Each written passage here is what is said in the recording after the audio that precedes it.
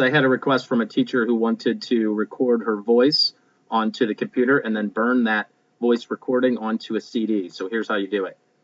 First thing you want to do is come down here to your Start menu or your Start bar and click on the Start menu.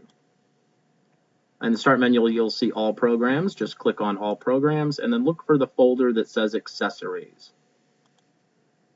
Inside the Accessories folder, you'll find a program called Sound Recorder. Click on that, and you'll get a small program that opens up that can record your voice. At this point, you should see the green bar bouncing like mine is as I'm recording my voice. Even though I haven't hit Start Recording yet, my microphone is live and active, and that tells me everything's working correctly for the audio. If you do not see that, then you will need to go into your sound settings and make sure that your microphone is turned on and turned up. I'm using the microphone that's in my laptop built in, and the sound quality is not great, but it might at least do the job. If you want a better recording, you might get an external microphone that you can plug into the headphone microphone jack on the right side of the computer. If you don't see this green bar popping up and down, then just come down to your Start menu again. Come over here and click on Control Panel. Find Hardware and Sound and click on that. And then under Sound, look for Manage Audio Devices and click on it. Up at the top here, you'll see a tab called Recording. Click on that. And then come down and click on Microphone. Now you can see over here I also have green bars jumping up and down saying that my microphone is active and is hot. If you do not see that, then come down here and click on Properties. Come up on top and look for the tab that says Levels. And make sure that this right here is turned up. This is your microphone level. Sometimes it might be turned all the way down or in the middle, and you might not be getting enough volume. You can turn that up. If this is still not enough, you might try turning up this microphone boost, and that may give you a little bit extra volume. When that's all set, go ahead and click OK, click OK again, and close out the control panel. Assuming that you have your microphone working correctly and you see the bar bouncing here, you're now ready to start recording your file. Once you're ready, just hit Start Recording. You'll notice that the seconds start counting up, showing you how long your recording is.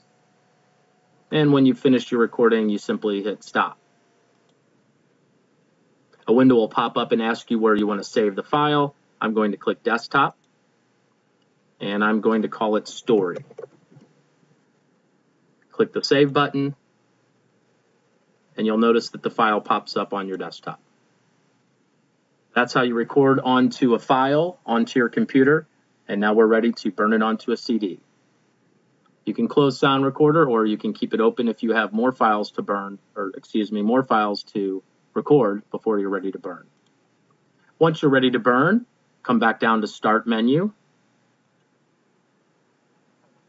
go up to click on All Programs, and then look for, up near the top of the list, look for your media player, Windows Media Player. I like to line the files up so I can see them outside of the media player. Over here you'll see a Play, a Burn, and a Sync tab. Click Burn. If you haven't already inserted a blank CD, you'll see a message that says that you need to insert a blank CD. I don't have one with me right now, so I can't do that, but once you insert it, you'll see a message probably a message that will tell you how much space you have on that CD. Under here is our burn list. These are the items that are going to be burned onto the disk. Notice I don't have any here until I drag my story in there. So now I have an 11-second file called Story, and it's going to burn onto the CD as soon as I come up here and click Start Burn. Notice I get a pop-up that says, please insert your blank disk, and it'll start automatically once you do so. If I had a blank disk right now, I'd put it in my CD drawer, close it, and it would start burning automatically. If I had already had it in there beforehand, I wouldn't have gotten this pop-up. It just would have started. When the CD burning is finished, likely the drawer will pop open and tell you that it's done. And you may want to check the CD in a regular CD player, not in the computer, to make sure that it works correctly. I hope this helps, and thanks a lot.